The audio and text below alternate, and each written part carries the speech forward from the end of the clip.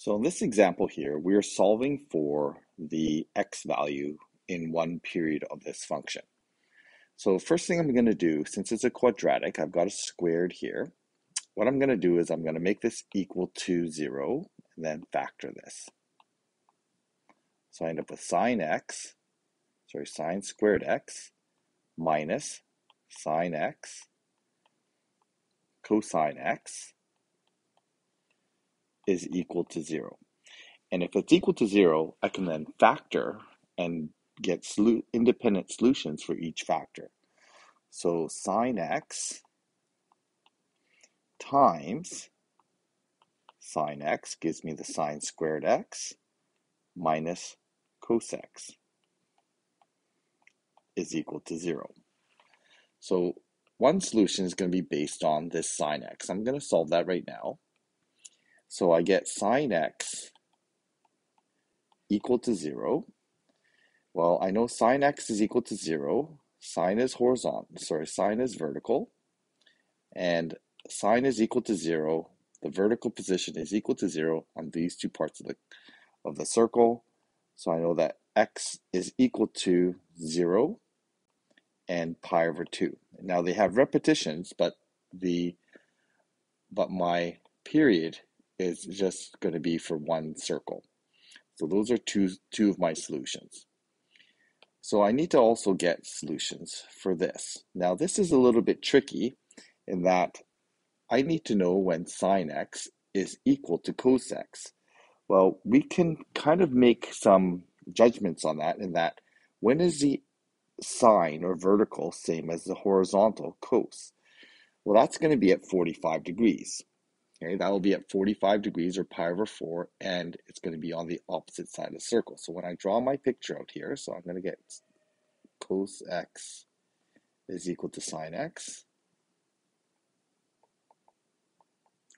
Well, the cos x is equal to sine x. The horizontal is equal to the vertical at those 2 points on the circle.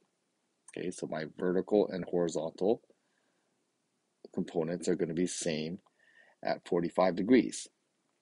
Now I can also solve this algebraically. So if I try to solve this algebraically, it's going to look like this. So first of all, I'm just going to write my answer in. X is equal to pi over 4 and 5 pi over 4. That's going to be the angle in quadrant 3. But I could also solve this algebraically if I divide both sides by cosine. So I get sine x over cos x. And really what that sine x over cos x is tan. And I can just solve for when tan is equal to 1. So tan is equal to 1, the slope is equal to 1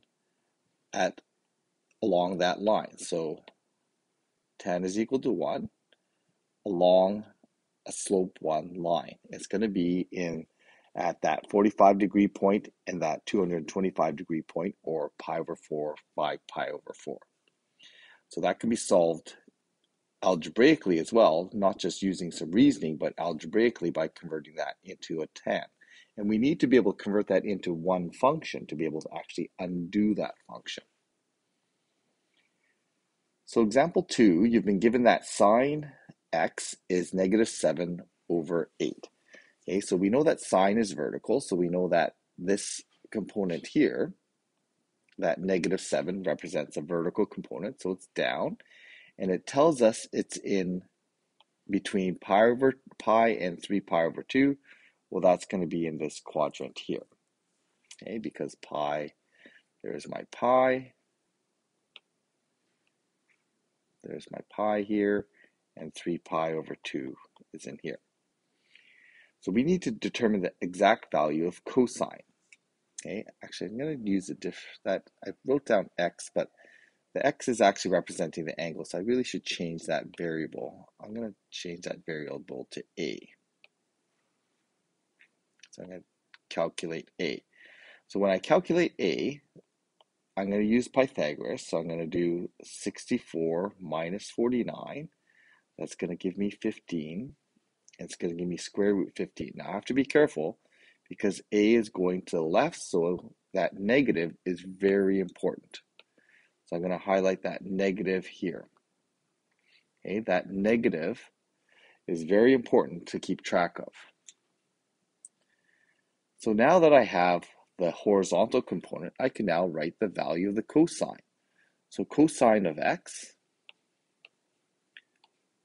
cos x, is then going to be equal to the horizontal component, negative root 15, over the hypotenuse, which is, or the radius, which is 8.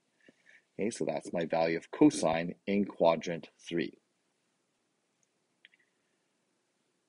For example 3 here, what we want to do is we want to have a generalized expression for sine of some angle x plus pi over 2, and that generalized expression needs to be in terms of sine x and or cos x.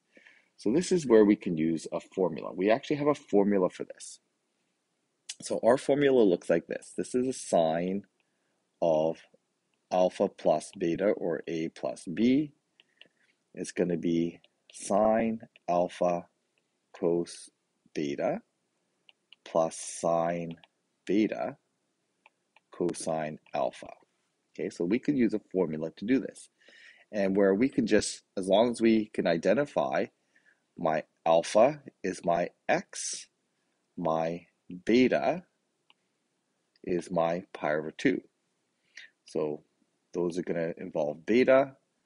These are going to involve alpha. Okay, well, I can't figure out sine of alpha. Okay, we're not going to find sine of x. So first I'm going to write that in terms of x. So sine x, we don't know. Okay, that's just some unknown point. It could be anywhere on the circle. And then we have cosine of beta, which is going to be pi over 2. Use cosine of beta, which is pi over 2. That we do know. Okay, cosine pi over 2 is a known quantity. Sine beta is going to be sine pi over 2. Again, that is a known quantity. And then our cosine alpha is going to be cosine alpha was our x value. So it's going to be cosine of x. Okay, again, that's a general point. That could be anywhere. So simplifying this, what we end up with is sine x. Well, the cosine value at pi over 2, that's going to be straight up. That's going to be at the very top. The x value at the vertical position is going to be 0. Okay, so if I were to imagine what that looks like, at this point pi over 2, the horizontal position is 0. Plus sine pi over 2, well, that's the same position. Now the vertical position is going to be 1. And then we end up with cosine of x. Simplifying this, we're just left with cosine of x. So if I start with some angle x and I add 90 degrees to it, the sine value, or the vertical component, is going to be the same as the initial horizontal component. So what does that look like when we draw this out? So this can be done algebraically. We can also do this in the standard position circle.